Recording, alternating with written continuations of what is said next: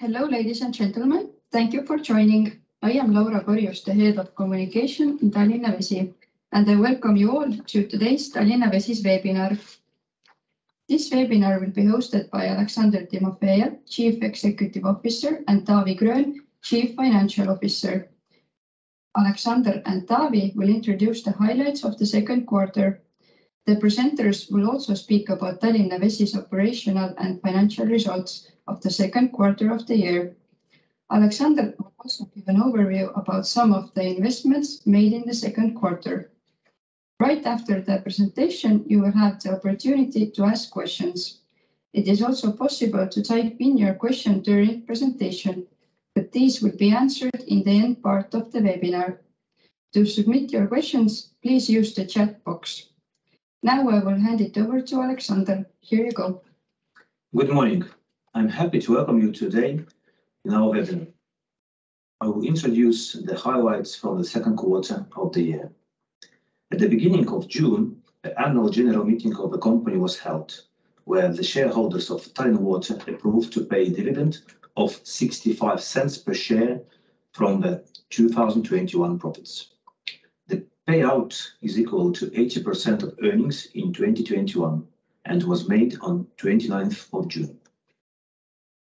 A little bit about our important project. In May, we signed a contract with Tallinna Vesi for the delivery of smart meters for our customers and the transmission of data via Telia's network. We have started with the installation of remotely readable smart meters already. I'm sure that our customers are very happy about it and expecting to get the meters as quick as possible. We are planning to replace the water meters for all our customers with smart ones by 2026 at the latest, so that the customers would no longer need to report water meter readings.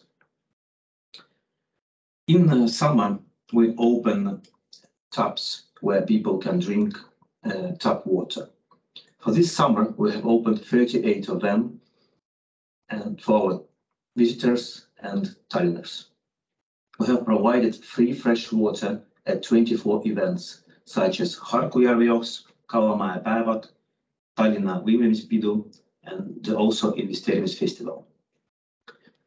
The pipeline reconstruction strategy is very important, as all our customers get our services from our pipes.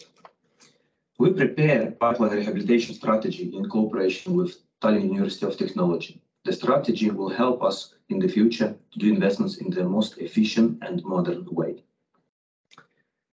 The public water supply and sewage development plan for the next 12 years is under preparation by Infragate in cooperation with the City of Tallinn and should be ready at the second part of the year. The development plan provides the basis for creating a company's development and investment plan for the next 12 years. In addition to that, we are preparing together with the City of Tallinn the new administrative agreement for next years. Let's move on to the next slide and speak a little bit more in details about investments. As previously, we constantly put in effort to improve our vital service. In the 6 months of 2022, we carried out investments projects in the amount of 7.44 million euros. During 6 months, we reconstructed more than 10,000 meters of our network, and the work will be continuing also in the second part of the year. Network renewals are ongoing on Järvevana Road, Sile Street, Kolde, Ehte, Kotka, and Siitsi streets. In the Asnamäe area and Ussimäe Road, our engineers will continue to deliver the best work to our customers and citizens also during the second part of the year. Of course, we invest also in our assets, in the assets that are situated at water and wastewater treatment plant. We are renewing filters at the water treatment plant, and that's quite important to be sure that the water we treat at the water treatment plant of Ülemiste is according to all requirements that are settled by the law. Also, we are updating pumping station on Rumu Street and improving it with a possibility for secondary chlorination in Lasnamäe and Pirita areas. If we speak about wastewater treatment, then it is important to say that were doing reconstruction works in main feed pumping station shaft and effluent shore well, which are critical part of the wastewater treatment process, mainly due to the fact that all the wastewater from our service area goes through these stages of the process. We are also renovating air tanks, which are an important part of the biological treatment process in which we remove nitrogen and phosphorus. Our capital investments into the network ensure uninterrupted water and wastewater service and reliability of water supply to consumers also in the future. I would like also to speak a little bit more in details about our operational results. If we speak about the second quarter, then the results were really good. The water quality is on the highest level. The quality of drinking water in Tallinn was excellent, being 100% compliant with all requirements. We took approximately 1,700 water samples from our customers during the first 6 months of the year, and all samples were according to the compliance. Top-level tap water was ensured by an effective water treatment process, continuous preventive maintenance works in the water network, and investments made in recent years in the water pumping stations, which created post-chlorination facilities in different parts of the city. This enables to maintain the sanitary guarantee in the water network by maintaining high-quality drinking water even with hot weather. Wastewater treatment plant is working well as well. Wastewater treated at Paljassaare wastewater treatment plant also maintains a high level of quality, being again fully compliant with all the set requirements last quarter. The significantly lower indicators of pollutants are the proof of excellent quality of effluent discharge to the sea. A little bit about our customers and their satisfaction. Our goal is to deliver high quality service to our customers, and in the first half of the year, our customer satisfaction was 4.3 of 5, which is a very good result. The leakage rate in the second quarter of 2022 was 14.3%, which is similar to the same period last year. In the 6 months of 2022, the leakage rate was 17.67%. High leakage rate was mainly caused by extraordinary weather conditions in the first months of the year. Already by the end of March, leakage rate has shown reduction. We always try to disturb our customers as little as possible and do everything to supply our customers with water. In the second quarter, the average water disruption per property that was impacted by water interruption lasted 3 hours and 31 minutes, which is slightly higher than in the competitive period last year. In terms of enhancing the reliability of water supply services to our customers, in the first half of the year, we have reconstructed about 10 kilometers of pipes, as was mentioned before. Now I will give over to Taavi, who will speak about financial results. Thank you, Alexander. I would like to give you the overview of the financial performance of Tallinna Vesi in the second quarter of 2022. First, according to the latest economic forecast from Eesti Pank, the Estonian economy started the year in a very strong position, but growth was slow. The outbreak of war in February and the various impacts from it overshadowed the outlook for Estonian economy further. While sanctions on Russia have already led to rapid pricing rises, the broader impact on the economy is expected to become apparent in the second half of the year. Inflation is expected to be lower next year, but the price level will remain high. Inflation in Estonia has been the fastest in the euro area in recent months, mainly because of the major rise in energy prices. Higher energy costs will gradually be passed through into the prices of many other goods and services. Higher energy prices and inflation have a direct impact on the profit of the company. Compared to the second quarter in 2021, the total sales revenues were at the same level, increasing by 0.3%. amounting to 13 million euros. The sales of water services increased by 8.1% or 0.9 million euros and construction services decreased by 55.9 or 0.9 million euros. The gross profit for the second quarter in 2022 was 4.4 million euros, which was lower by 15.5% or 0.8 million euros compared to the same period in 2021. The gross profit was mainly impacted by high cost of goods and services sold, which is partly balanced by high water services revenues.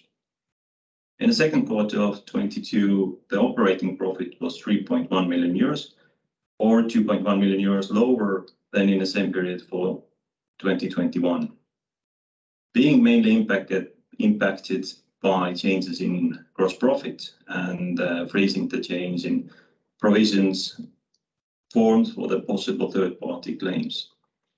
The net profit of the company for the second quarter of 2022 was 0.96 million euros or 2.1 million euros lower, being mainly impacted by changes in operating profit, eliminating the effects of provisions for possible third-party claims in 2021. The group's net profit for the second quarter of 2021 would have been 1.87 million euros.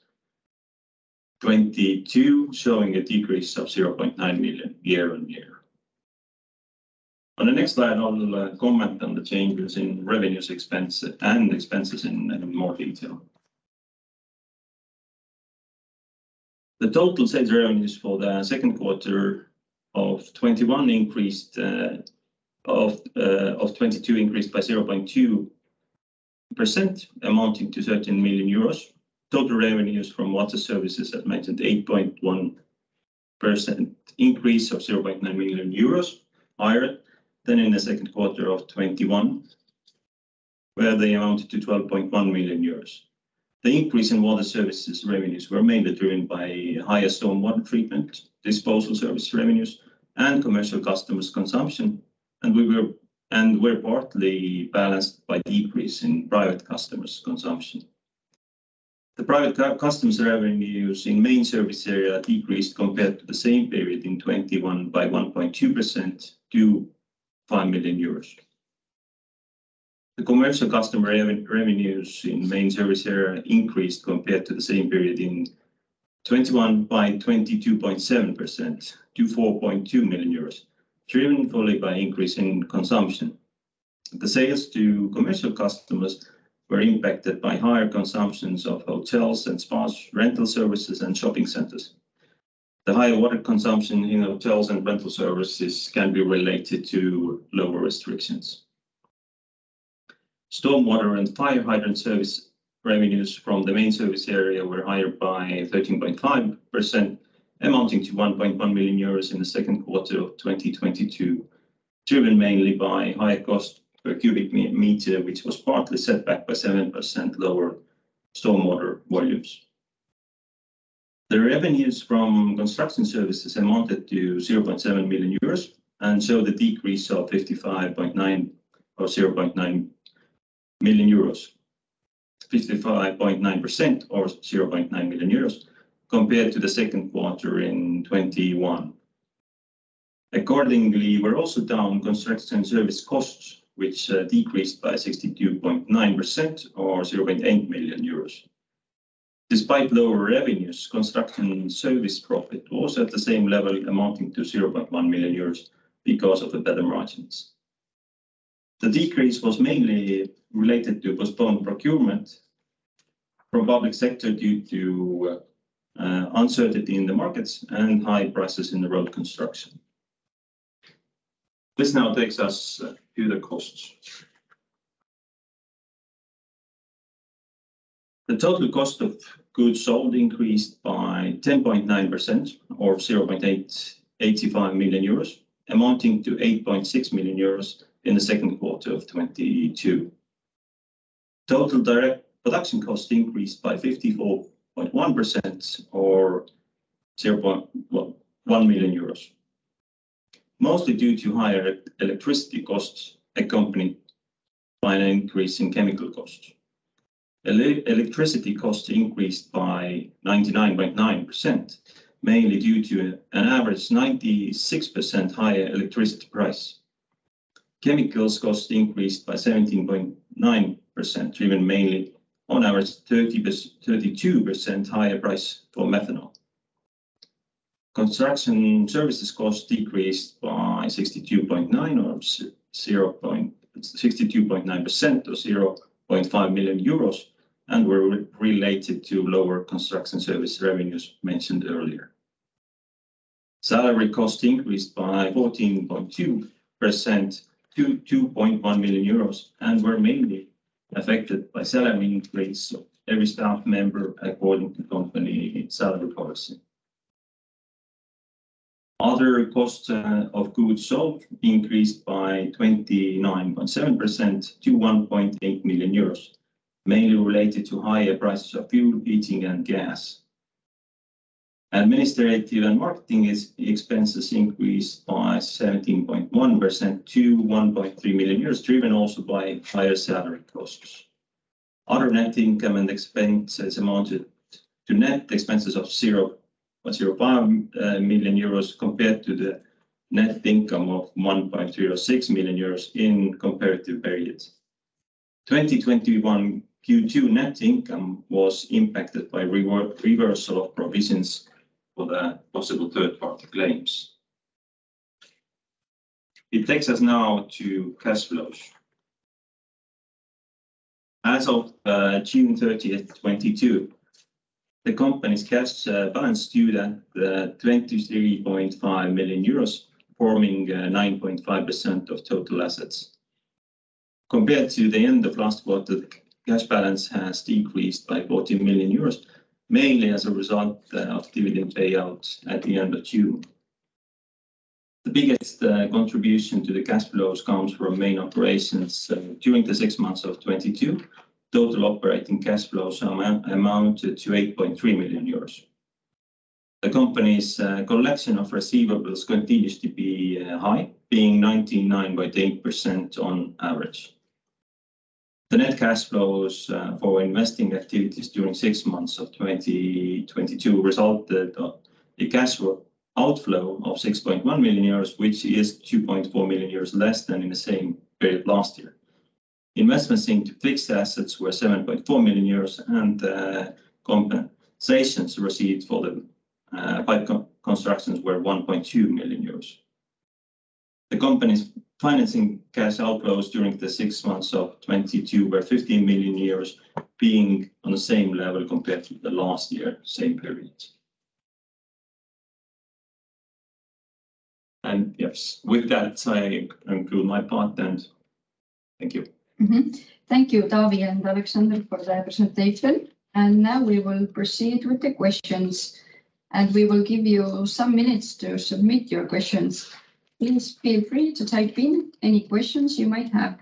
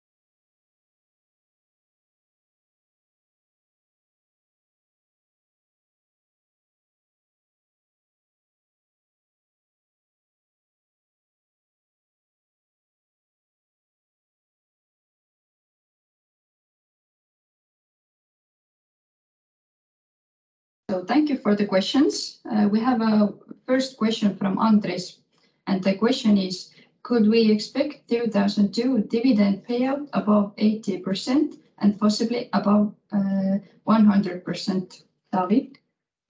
Thank you for the question. The dividend policy of the company has not changed, and it's if there are any changes, it will be informed to the Nasdaq and also through our channels, but it remains the same, and it's too early at the moment to talk about 2022 dividends. Thank you. And the second and third questions are from Sander Daniel. And the first one is, please explain the major terms of the new agreement with the city. Alexander. Thank you for the question. So the main thing is that the Tallinna Water will remain the water undertaker in Tallinn, and we will provide the services to our customers. Of course, the old contract was prepared almost 20 years ago, and today the regulation is different. So the contract will be relooked in the way that it is according to the modern law. And if we speak about details of the contract, then at the moment we are under negotiations, and it's not, I think, the right time to share any details as they are not agreed till the end with the city. Thank you. And another question from Sander Daniel. Please explain the situation in construction activities. Do you expect them to remain sluggish in the second part of the year? Thank you for the question one more time. It's quite a good question, difficult to answer on that. So if we speak about first 6 months, then it is visible that the revenues that we got from the construction were lower. At the moment, the market is active and the Watercom is participating in tenders. We also have at the moment under negotiation more than 2 million euros. So we really hope that in the second part of the year we can get more tenders, what we can construct, and with that we could fulfill our expectations. If we look into the media, then the media suggests the change on the construction market, but we think that the change will be more for the next year. So at the moment we participate in tenders, we see opportunities, and we definitely will use these opportunities to fulfill the budget. Thank you. And we have a question from Peter Priisal. And the question is, with the previous owner, United Utilities, Tallinna Vesi used to pay different type of management fees to United Utilities. Is this going to be the case with the new private owner as well? Alexander? Thank you for the question. If we speak about United Utilities, then they left at the end of the first quarter 2021, and it is true, but there was the technical fee what the company paid to United Utilities. Today we do not have such an agreement with the new owner, so we do not pay any extra fee today to utilities, if the question was about bigger shareholder. Thank you. And we will give you 2 more minutes to type in your questions.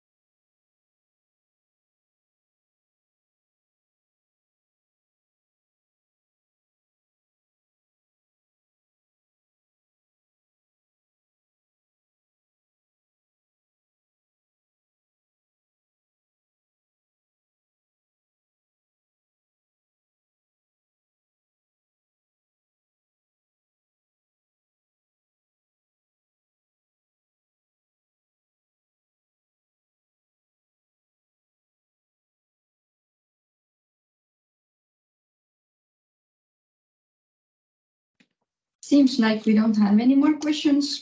Recording of the presentation will be available in the Tallinna Vesi's YouTube channel webinar playlist shortly. Presentation materials and reports can be found on Tallinna Vesi's webpage. Taavi and Alexander, thank you for the overview, and thank you all for joining. Have a good day.